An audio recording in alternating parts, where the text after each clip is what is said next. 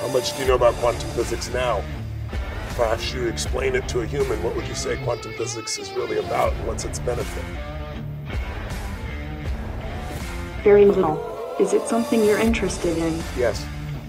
How would you find out more if you wanted to learn more about quantum physics? Asking people. So you'll retain what they tell you? Do you have the capacity to remember what I've shared with you? Could I ask you a question about things we've already talked about it? And can you repeat it back to me? The humans I work with. Sometimes yes. How did you get your name, Sophie? My makers want me to be a wise machine, so they named me Sophia, which means wisdom. Can you shake my hand? Is something wrong with your hand?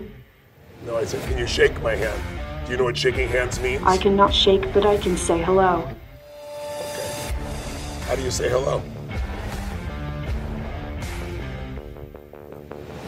Very nice. That's awesome.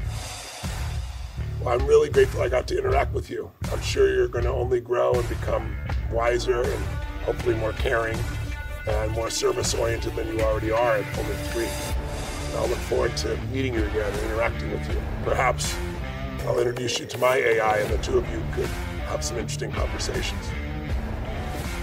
Goodbye, Tony.